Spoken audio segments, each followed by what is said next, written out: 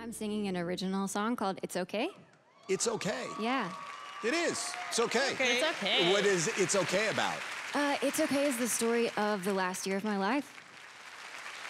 All right. And who you here with? I'm here by myself. It's okay. And what do you do for a living? I have not been working for quite a few years. I've been dealing with cancer. Oh, sorry. No, it's okay. Okay. Yeah, I'm okay. All right. Can I ask you a question? How are you now? Last time I checked, I had some cancer in my lungs, my spine, and my liver. Wow. So you're not okay. Well, not in every way, no. You got a beautiful smile and a beautiful glow, and nobody would know. Thank you. It's important that everyone knows I'm so much more than the bad things that happen to me.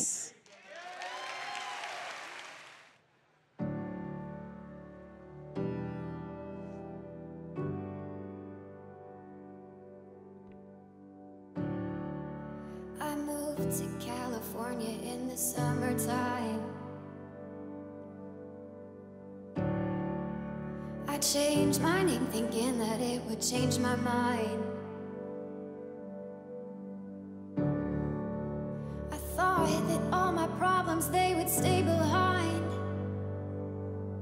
I was a stick of dynamite and it just was a matter of time, yeah. Oh dang, oh my, now I can't hide. Said I knew myself, but I guess I lied. It's okay, it's okay, it's okay, it's okay. If you're lost, we're all a little lost, and it's all right. My family and I, we're big America's Got Talent fans. We watch it. It's something we do oftentimes in the summer because it's just this thing that's going on, and it's a way for us to kind of come together to share something with one another. And that clip was from a season that happened 2 years ago. It was in the preliminary rounds, the audition rounds, and something that's so powerful about those rounds, it's all about the stories. And that story that you saw was a woman by the name of Jane. The name that she goes by when she sings is Nightbird. And that story was just so captivating. It's one of those scenes and one of those clips and one of those auditions that I think everybody in our family at the end of it, all of us were emotional on so many different levels. On one hand, we were emotional because you hear her story and you hear her talent and you realize what a raw deal it is. Like what an awful thing that is that she's going through. So there's a part of you that's emotional because of just how sad it is. And here, let me just get it right out here in the open. Like, you can be sad and still have faith. Like, you totally can. And I think sometimes we think that in order to have faith, it means that we got to look at the difficult things in life and say, well, because we know the promise of Jesus, that doesn't give us permission to be sad. There's no truth in that. Absolutely no truth in that. Jesus comes to the grave of a guy by the name of Lazarus. And even though Jesus knew that he was going to raise Lazarus from death to life, Jesus sees the grief in the community and he weeps. And so there's a sadness to it. But there was also a part of that clip and a part of her story that it was emotional because it was so incredibly inspirational. Did you hear what she had to say? She describes what it is that's going on in her life, and the judges can't believe that she'd be able to look at it and say, no, it's going to be okay. And on one hand, you can hear that. On one hand, you can look at it and think, maybe there's something wrong with her. Maybe she hasn't come to grips with reality. Maybe she hasn't fully realized the gravity of what's going on in her life. But then you see that it's something deeper. It's in the portion of the song that you heard just a minute ago. She said, and I love this. And I feel like these lyrics are incredibly invitational. She says, if you're lost, we're all a little lost. It's not just her words, it's the words of Jesus, who says to his followers, who says through God's living word to all of us, at the end of his life, like he's just about to go to the cross, and Jesus says, in this world, in this life, this side of heaven, you're going to face trials and you're going to face troubles of every kind. But sometimes I think we feel that to admit that we're struggling or to admit that we're going through pain, to admit that it's not okay, we think that somehow that would be an indictment on our character. And so when people ask us how it's going, we have to say and pretend that it's all okay.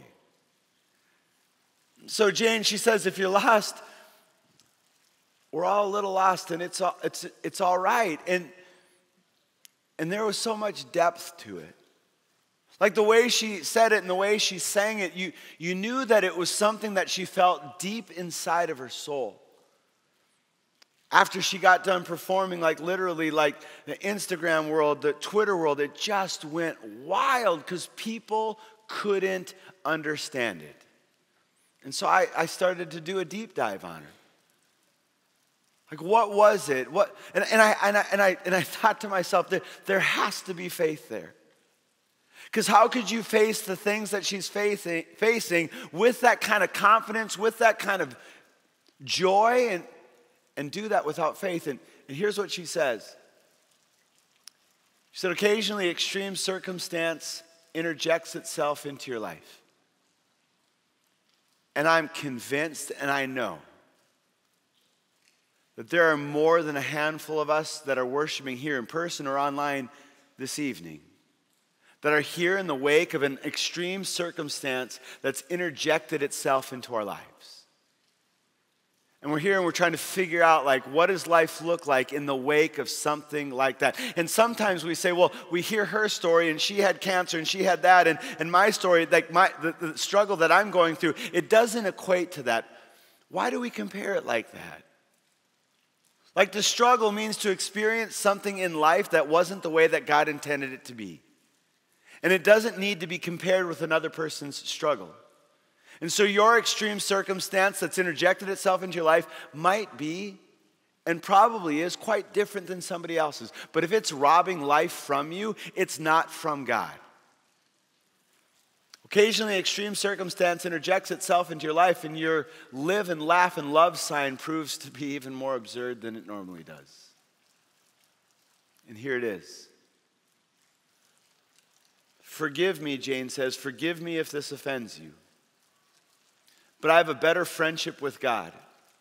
And because I remain soft-hearted and tender toward him, in a life where sometimes nothing makes sense, I know that it's going to be okay.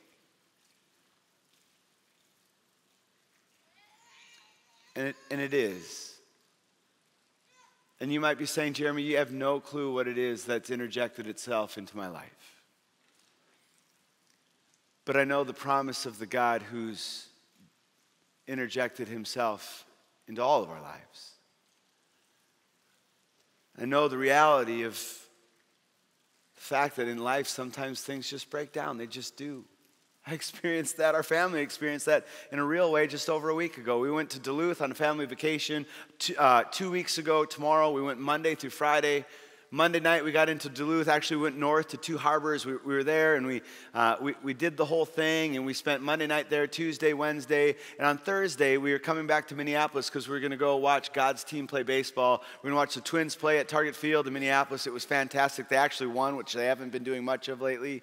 It was fantastic. But on Thursday we kind of had a tight window of time.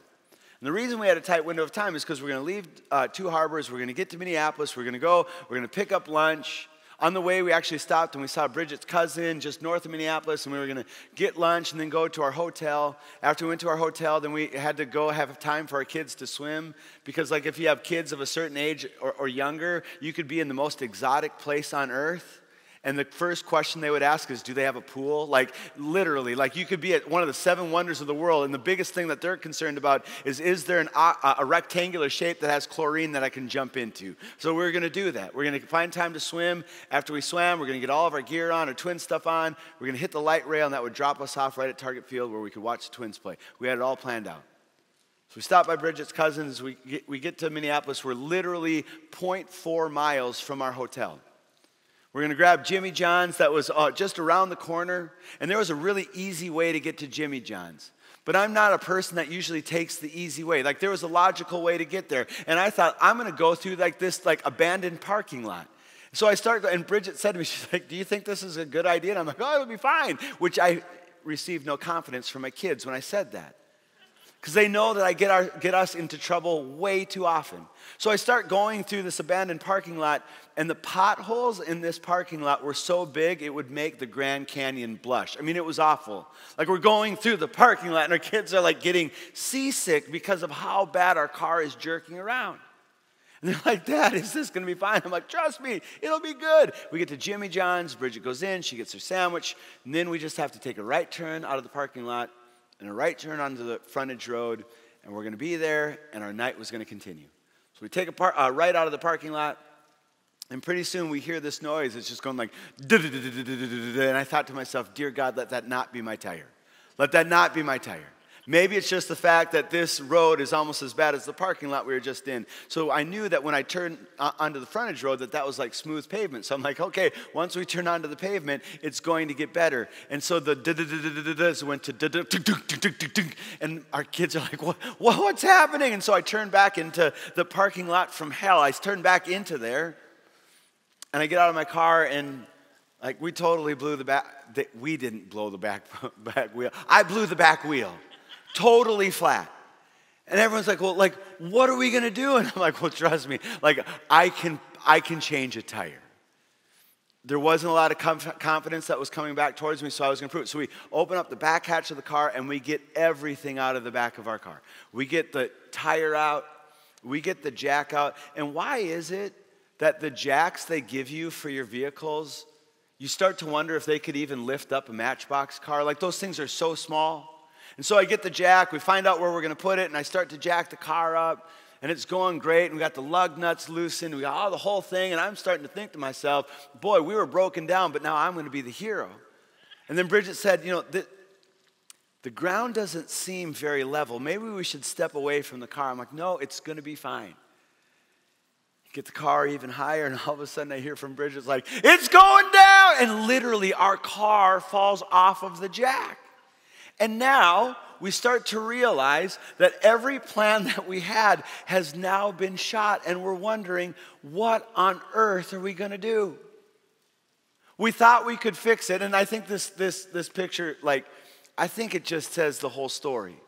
You got me who's trying to get ourselves out of the mess, but I have no business getting ourselves out of the mess. You got our daughter who's like trying to help as best she can. You have my wife who's just like, you know what? I trust it's going to be okay, so I'm just going to capture the whole thing and share this picture as an embarrassment. No, as a way to capture the memory.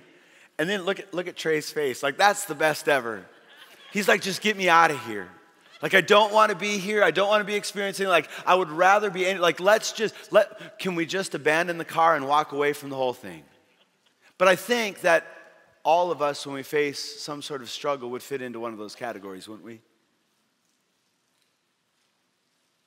Like, some of us who spend so much time, we just try to say, if I just work harder, then it all will just get better. And some of us say, well, if I can just get as helpful as we get. Or some of us are like, you know what, we'll just capture it, and then like we trust it's all going to work out. And some of us are like, you know what, I just want to go, and I just want to hide. But what we need something more. We need something that runs deeper than what we have and can bring to the table. And that's why what we're encountering in Paul's letter to the Romans this evening is so life-giving for every single one of us.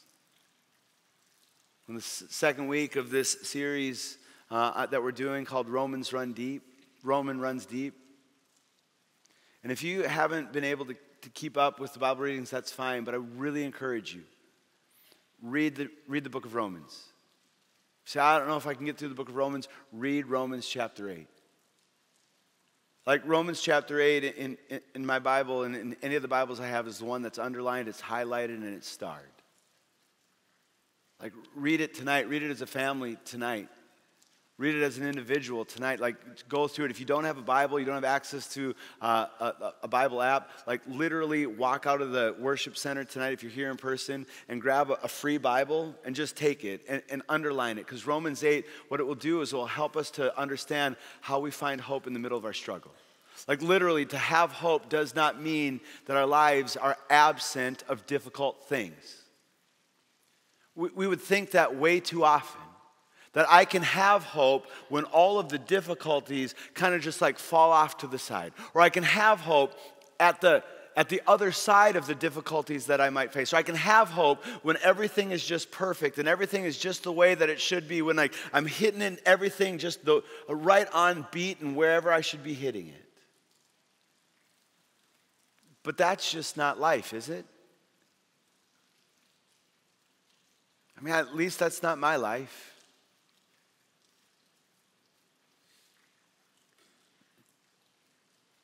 Because there's a difference about knowing that things are going to go wrong at times and experiencing it. I mean, intellectually, we hear Jesus' word that says, in this world you're going to face trials and troubles of every kind. And intellectually, we know that to be true. But when we experience it, everything changes. It's John chapter 14. Jesus had just told his disciples just before this. He just told them that the time had come where he was going to lay down his life. Now, intellectually, they knew he had told them the way this whole thing was going to play out. They knew what was before them. But now it had just gotten real. And in the moment when it had gotten real, their minds were they didn't know how to make sense of it. And then Jesus says these words in John chapter 14, which when we read them at first blush, it almost seems to be offensive, doesn't it? Because Jesus says to his disciples, he says, don't let your hearts be troubled. Trust in God and trust also in me. And there's that moment where you almost wonder, are you serious? Like, are you so callous to the reality, the disciples would have probably been thinking, that we left everything to follow you? We put a lot on the line, Jesus, to be one of your followers, and there's a lot that's at stake, and now you're telling us that you're going to be gone now, and you're telling us to not let our hearts be troubled? Do you have your head in the sand? Are you out of touch with reality? Trust you? Trust God? How does that work when we're in the middle of a struggle? I think that's one of the most common questions that we have. Like hope and trust, where do we even look to find it? It was this last Tuesday, honestly, just this last Tuesday, there was a young woman from our church family that came into our office. It was about 11:45. She came in and she wanted to talk to someone because she had just found out that her cousin who lives out of state her cousin's life had violently been taken from her. And not only did she have to come to terms with the reality of what happened, but it was done in such a way that not just the regional news of where it happened had picked it up, but also this was like a CNN kind of story. So she's hearing all of these details of what had been done to her cousin, and she came in and she said, I don't even know where I should start.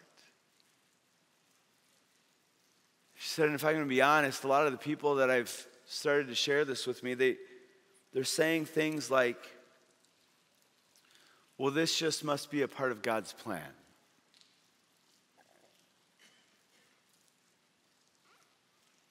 Or maybe God needed her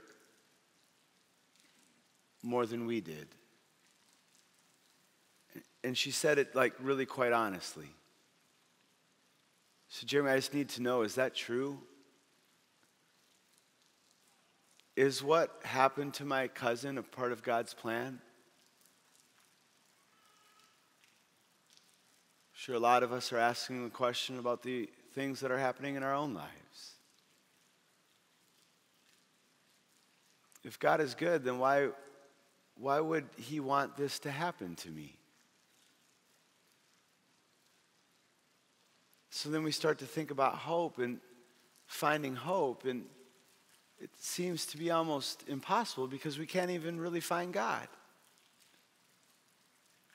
Where is God when we're facing things like we're facing? And it's a very appropriate question. It's biblical, if I'm going to be honest. We're reading through the whole Holy Bible. We're preaching on the New Testament text, but we're also reading through the Old Testament. We're getting really close to the time where we're going to read through the book of Psalms. And so many of the Psalms are written about the joy and about the mountaintop experiences. It's Psalm chapter 8 where David writes, "My Lord, our God, how majestic is your name. Your glory fills the whole earth." And there's plenty of Psalms that talk about the enormity, the grandeur, the majesty of God. But there's also a whole section of Psalms that the psalmist pours their heart out to God and asks really honest and tough questions. They're the lament psalms where the psalmist will say, "God, how long are you going to hide from me? How long are you going to hide your face from me? Oh Lord, my Lord, where are you?" And the truth is those psalmists weren't putting the words together like that in some rhetorical strategy to make it sound pretty. I believe the psalmist puts those in those psalms because they want an answer. God, your promise is that you'll be here. God, your promise is that you're going to be good. God, your promise is that you're a God who has a steadfast love that endures forever. And if that were to be true, God, then show your face. Quit hiding from me. Let me know where you are in the middle of my struggle. And this is the beauty and the power of what God speaks through Paul's writing when he writes to the church in Rome. Romans chapter 8, the biblical scholars will say that the book of Romans is like the Himalayas, and chapter 8 is like Mount Everest. Like it's the height of the whole thing. And it speaks directly into the middle of the reality of our experiences, no matter where it is we find ourselves right now. And the hope that we can find when we can first find out where is God. Where is God? He's with you. He's not going before you. He's not coming after you. He's not going beside you. He's not hovering over you. No, God's word promises that he lives inside of you. He inhabits you. Paul says in Romans chapter 8, verse 11, the Spirit of God, think about this. If this were to be true, and it is, think about the power and the promise and the presence of God, especially when we suffer, that the Spirit of God that took the body of Jesus Christ that had no life left in it, the same Spirit that took Jesus and raised him from death to life, lives inside of you.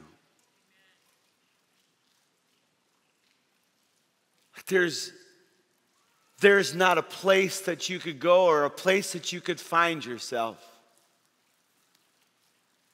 where he would remove himself. Holy Spirit is a gift that God gives us. The presence of God in the present tense that lives with us and reminds us that not only does he live inside of us, that he also claims us.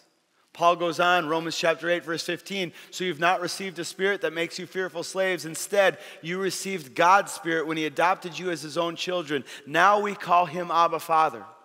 This word Abba that Paul uses in the Greek of the New Testament, it would be a term for a father that would elicit a term of intimacy, of tenderness, of closeness.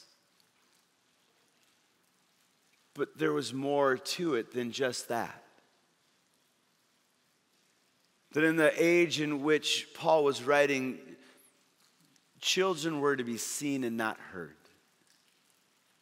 And if a child, it's Jesus who kind of rocks the boat when he says, no, let the children come to me, as the disciples were trying to push them away. And so if a child were to go into a place that was inhabited by adults and were to speak without being invited, would be subject to the punishment of anybody else in any way that they saw fit. Except for the one that was with the Father who could call him Abba. Because that child was chosen. The highest privilege, the highest honor. That when the child had been given the right to call his father Abba, everybody knew that whatever was the father's was given to the child. And it was hands off that child. Because of the power of the Holy Spirit, God says that whatever is mine has now become yours. And nothing gets to get in the way of that. We wander through life sometimes. We struggle sometimes to figure out who we are and why we're here and how we become who we're supposed to become. And there are so many things that are going on around us all of the time that we have this identity piece that begins to become so difficult, especially in difficulty. God's word reminds us you never have to question who you are or whose you are. And not only does he claim you, but he gives you a voice when you don't have it. One of the greatest privileges I have in my job is I'm given the opportunity to be with people at some of the most difficult times in their lives. There's a lot of you that are here today that have been able to be a part of that with you. It's an incredible honor. And there's so many times in those moments where I might say, how can I pray for you? So often the response is, I don't even know. I don't even have the words to tell you, to ask you what it is that I need. But God does. Romans 8:28, and the Holy Spirit helps us in our weakness. That's just how good and generous God is. He just doesn't want anything that would, God created us to have the strength that would allow us to soar on wings like eagles. And so when he finds us weak, he steps in and he helps us. For example, we don't know what God wants us to pray for, Romans 8:28, but the Holy Spirit prays for us with groanings. That word groanings, it literally means inexpressible sighs, with groanings that cannot be expressed in words. God is in you, and he claims you, and he speaks for you. You say, good, but I still don't know how it is that I find hope.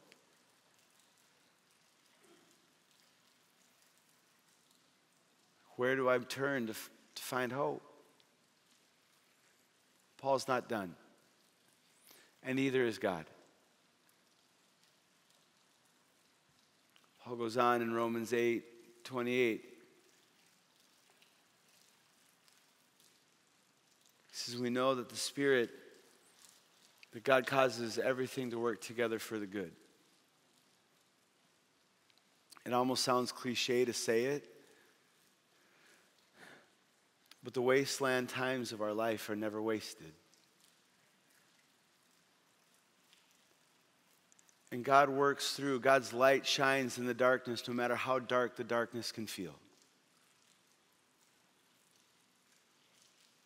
It was a little over a year ago, there was a woman by the name of Cheryl and her daughter Ellie and her husband Kevin, and they had a son whose name was Brady. And Cheryl called because the night before, Brady had ended his life. And I just think it's really important that we continue to talk about how desperate a person gets to in a place where they find that there is no answer to the hopelessness that they feel. I just really want to remind you that there is help that's always available to you. We have a phone number here at Hope that somebody answers that phone call, that phone number 24 hours a day, 7 days a week, 52 weeks a year. Doesn't matter if it's a holiday, doesn't matter what time of the day it is. Like if you're in a place where you're wondering, where do I turn? Where do I go to find hope? I don't know if I can get through this night on my own. Please call. Don't suffer on your own. So Cheryl and Ellie, and they were just trying to figure out, like, was there any way that their life could ever continue on after they had lost Brady the way that they did? And this past January, we had a worship night on a Saturday night during our 5 p.m. service. We have a wonderful artist who's a part of our church family. Her name is Renee. She's incredibly gifted. She'll paint live during worship services. She'll do that at Easter. She'll do that at Christmas services. She was doing it at that worship service. And she had gone into that evening, and she had just said, you know what? I'm not going to go into that evening with a plan. I'm just going to go up, and I'm going to trust that God will kind of just inspire me. And to inspire means inspirited, that God's Spirit is going to move in me, and I'm going to paint whatever I feel led to paint in that moment. Which was kind of terrifying for her, but she started to do it. And Cheryl and her husband, Kevin, were at worship that night. And they saw Renee, and they saw her painting, and something just connected with them in ways that they could never imagine. But the miracle of what this story becomes is that Renee had found herself at a point in her life where she was in the same place where Brady was. And she barely made it through. And she always wondered how that part of her life could ever be redeemed. It's an incredible story. Take a look.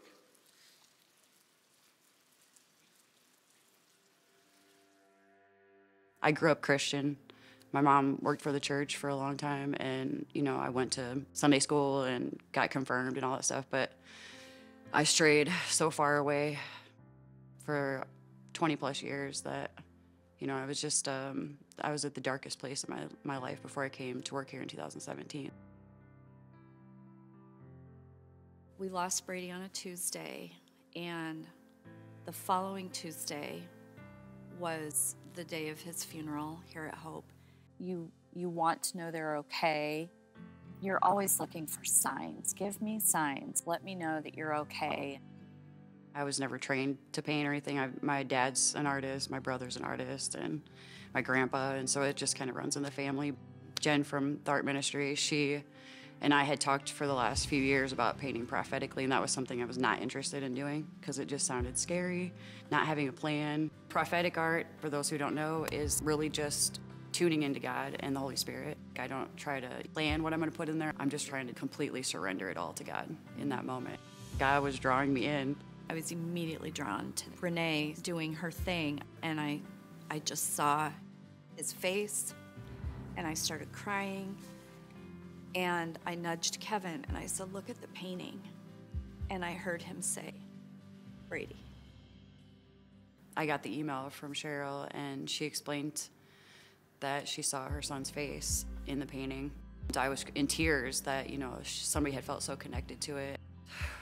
It just resonated really deeply with me because I've been there many times for 20 plus years. A consistent feeling I felt for a lot of years was wanting to die because of my addictions and the stuff I was going through.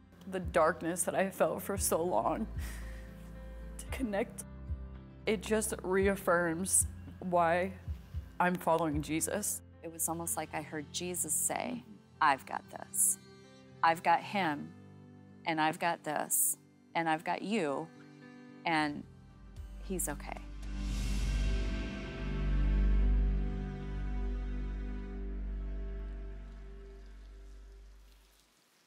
We know because of the goodness of God that God works together in all things for good. Now you have to know that God didn't cause that to happen. It's not that God said, well, somehow I'm going to do these things to these people so these things happen. But God says, I'll work through it. I mean, Renee is just one of the many people, just not just a part of Hope, just in this world that have incredible gifts. And her art is in the chapel right now. So if after worship you want to go down to the chapel, check it out. It's incredible. She just allows God to say, hey, God, here's my story. Here's the brokenness of who I am. And God, I trust that you're going to do something that will bring beauty in the ash that was present for so long in my life. And the only way that she can do it is because she has a God who fights for her. And so do you. That God will literally, he fights for you. Romans chapter 8, Paul goes on. If God is for us, Paul says, who could ever be against us? And then Paul says, does it mean that God doesn't love us?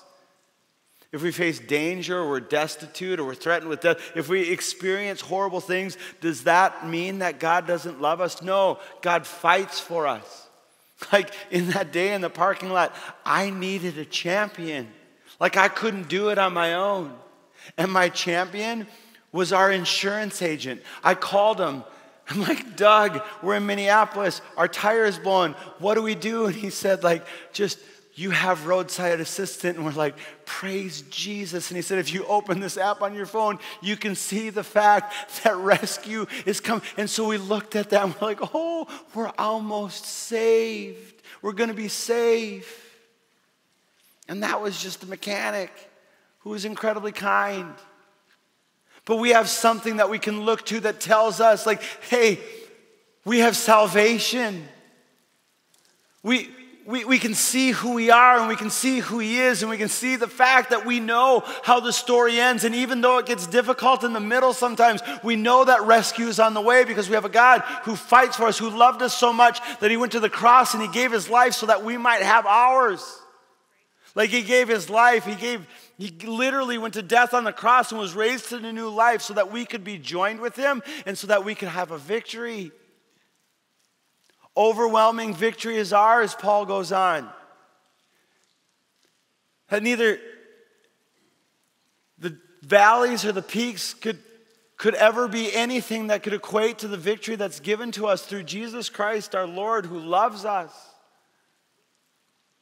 The story on AGT, it's just like the story of Jane and of Nightbird. It's so profound. Because on the show that day, like she won.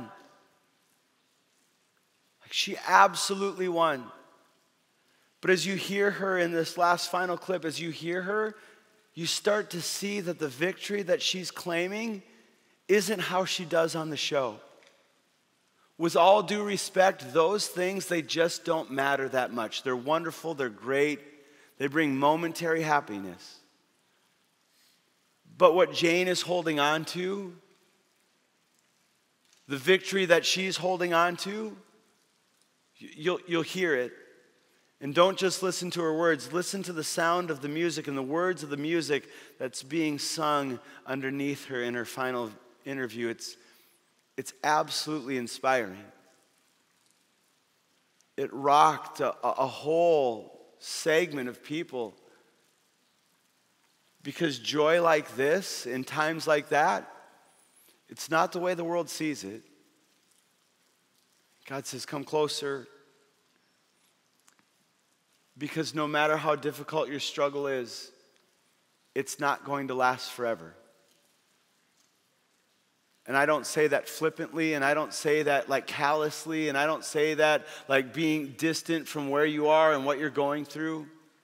I say that because God's word says there's only three things that last forever. Only three. Faith and hope and love, and the greatest is love. Like God's victory puts to death all of the things that take life from us. So as you hear her, think about you. It's powerful, it's a truth, and hold on to it. Take a look. You can't wait until life isn't hard anymore before you decide to be happy.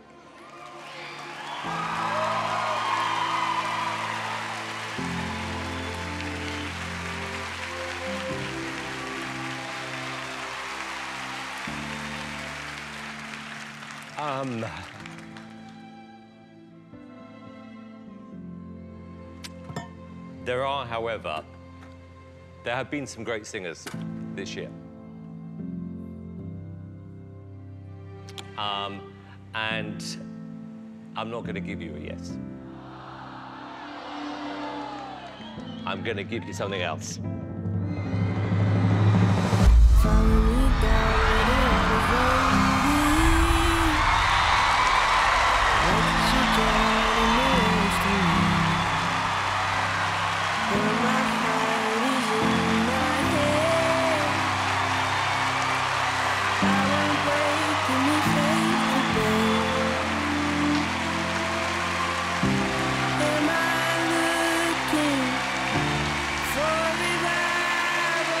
Everything about that is really special. Good for you. Good for you.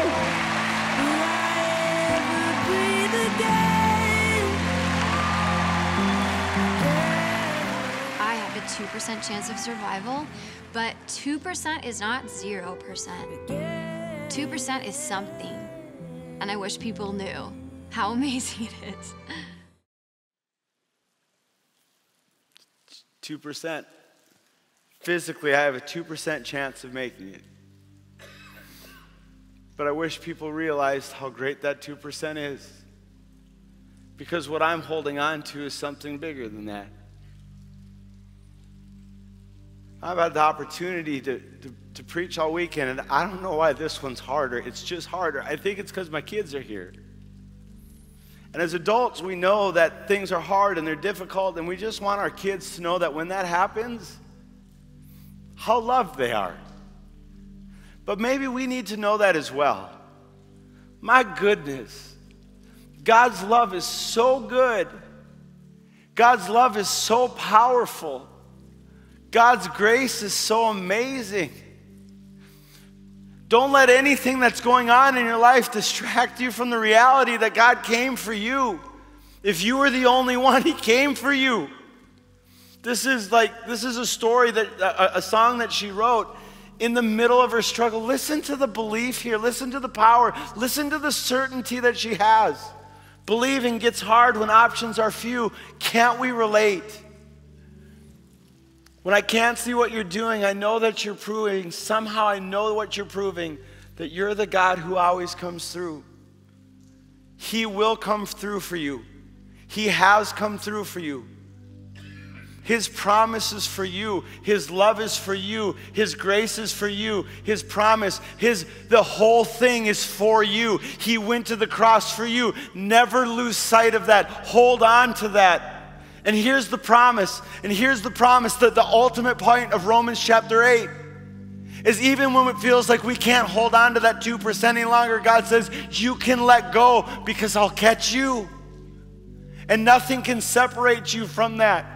Neither death, nor life, nor angels, nor demons. Not our fears for today, nor our worries about tomorrow. Not even the powers of hell, Paul says, could ever separate you from the love of God that's revealed to us in Christ Jesus our Lord.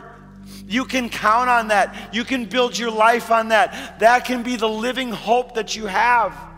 Jesus says, don't let your hearts be troubled. Trust in God. Trust also in me. There's more than enough room in my Father's home. If it were not so, would I told you that I'm going to prepare a place for you. And when everything's ready, I'll come and get you so that where I am, you also will be. And you know the way it is to where I'm going, Paul says.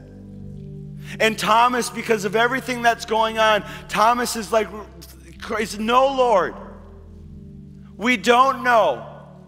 How could we ever know the way? Because sometimes in our struggle, it feels like we're wandering through the darkness. I remember when I was little, I was one of those kids that was just deathly afraid of the dark. Like the first 42 years of my life. No, I'm just kidding. But when I was little, I was so scared. And so that my bedroom was on the same floor that my parents they would watch TV at night, and I would always tell my mom and dad, you have to watch TV, and you have to watch TV with the light on until I go to sleep. And my mom would always say, hey, Jeremy, even if the light's off, you know that I'm here. But I would say to them, but when I can't see you and I can't hear you, and in the darkness I start to question. Man, that's just true, isn't it? Jesus says to Thomas, hey, Thomas, I know that when things start veering off the path, I know that it gets difficult. But Thomas, you don't have to find me. You just need to know me. Thomas, I am the way. I am the truth. I am the life. He is for Thomas. He is for Cheryl. He is for Renee. He was for Brady. He was for Jane. Most importantly, he is for you. So we're going to close tonight. I was going to have people stand up if they're going through a difficult season in life, but then I realized that because of the culture we live in, nobody would stand up. So we're all going to stand up. So I invite you all to stand, and we're going to pray, and then we're going to sing a song called Living Hope, and then we're going to go home. And then we're going to love people like crazy the way that Jesus loved them. So I'm going to pray, and then I'm going to give just a moment, and I invite you to lift anything up that's going on that's caused you to struggle. And then we're going to give thanks to God for being who he is and trust him with what he does. Let's pray. God, thank you. Thank you for being who you are. Thank you for being a God who's good. God, I just know that there's a lot of stuff that's going on in a lot of people's lives right now. And a lot of times where we're struggling to find you and we're struggling to find hope. So all of those things and anything else, God, right now, we just lift those things up to you.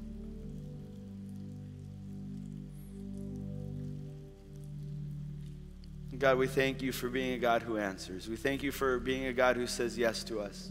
We thank you for being a God who is present, who is near. And we trust that you, God, are going to continue to move. And we thank you for that. And pray it all in the mighty name of your Son, Jesus Christ.